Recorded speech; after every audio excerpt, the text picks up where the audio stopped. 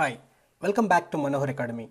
In this lesson, we are going to continue our discussion about method overloading and method signatures. We don't discuss constructor overloading. Also, we will just touch upon a new topic called static polymorphism. It is very closely related to method overloading. Static polymorphism is basically achieved because of the method overloading. We will see all those things in this lesson. So we saw what is method signature in the previous lesson, which will be defined by method name and argument list or type of the arguments. Then we saw method overloading, that is being achieved by different number of arguments and by having different types of arguments, also by having different order for that particular arguments. They may be same, but the order is also important. So we saw all those things. This is constructor overloading. So it is similar to method overloading, but the name of the method will be same as class name. So coming to static polymorphism. So when we say polymorphic, we actually mean the ability to take many different forms. So in the previous lesson or in the slides, we have seen that the same method is able to take different forms. They have different signatures, but nonetheless it is the same method. So because of that, we call it polymorphism. So same method taking different forms.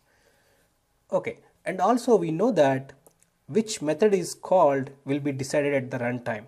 So we are going to see that in couple of minutes in the next in the IDE. But static, we are calling this particular polymorphism as static polymorphism because which method is called is decided at the compile time, not runtime, sorry.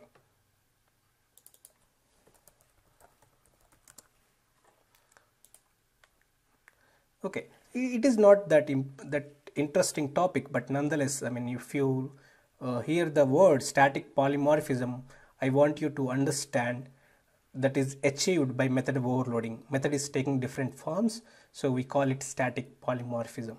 The most interesting polymorphism is dynamic polymorphism. We will cover that when we discuss about inheritance. But for now, we will we will rest with static polymorphism. Okay. Let's go to IDE.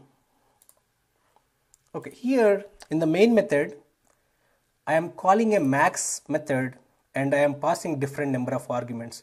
The three methods you can see here.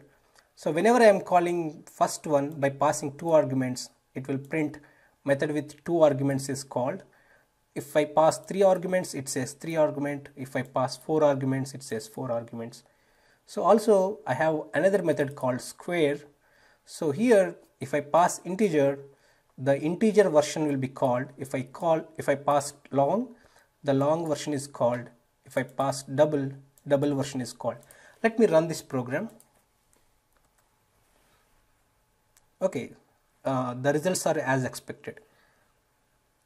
So now I want to prove you that it decides at the compile time which method it needs to invoke. So now let's say we don't have this method. The integer version, it is commented out. So we no longer have this one.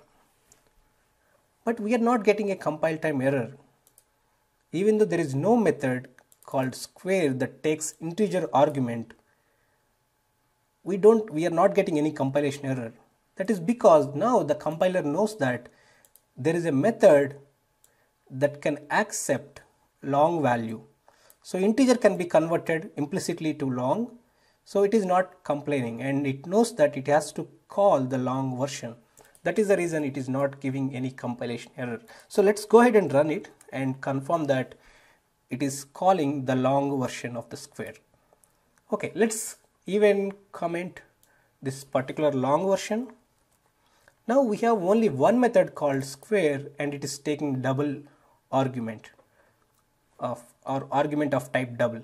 So now also we did not get any compilation error. That is because we know that int can be converted to double implicitly and long also can be converted to double and double is double. So if we execute now, so all these methods are invoking the same method.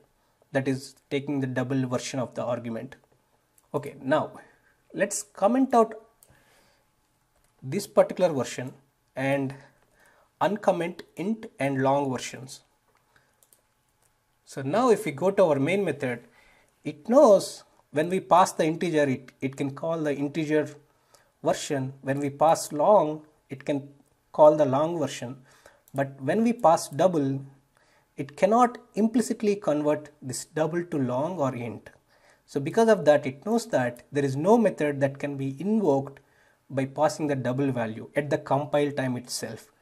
So because of that, it is going to give us compilation error, and also because of the various scenarios that we have seen, like the same function calls deciding at compile time which method to call, it can be completely different method. In the first case, this particular one called integer version. In the second case, the same method invocation called long version. In the third case, the same method invocation again called the double version. So it is polymorphic. But in this last case, I mean, it is a fourth scenario. In the fourth scenario, it is not able to find a method that can be invoked by passing the double, and it is giving compilation error. So understand that whenever it is trying to call a method, the implicit conversion can happen. It need not be a single parameter. If it has 3 parameters or 3 arguments, all the 3 arguments can be implicitly converted to the required type in order to find a method. If you are not sure about these implicit conversions, please go to YouTube and you can find my video. Search for Java type conversion. Okay, this particular video is created by me, so if you want, you can watch this particular video in order to understand implicit typecasting and explicit typecasting. Okay, that is all about this particular lesson.